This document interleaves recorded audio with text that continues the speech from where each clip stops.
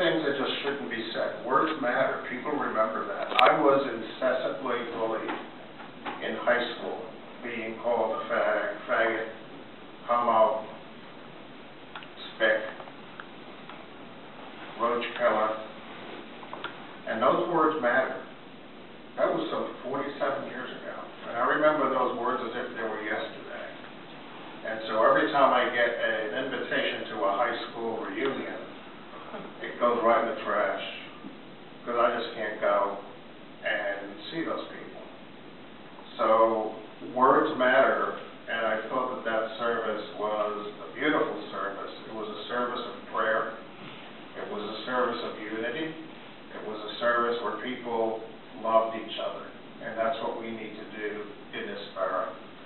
That's what we're about. We respect and we love each other. And, you know, to the mayor's comments, that's how we get elected. You know, people elect us because they're open-minded. They look at qualifications, not whether you are a certain race, religion, creed, what have you. And so we have to be totally concerned about the words that we choose in school and teach our children tolerance and not to use those words, because those words hurt. And I will tell you that in my case, after 4 years of being bullied and taunted, at the age of 17, I tried to commit suicide. And fortunately, I didn't succeed.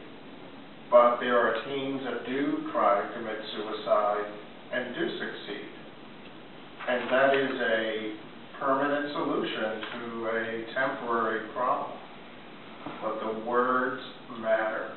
And so we have to teach children to be tolerant, to be patient, to be understanding, and to recognize that even though we're all different, when you cut someone, you bleed red.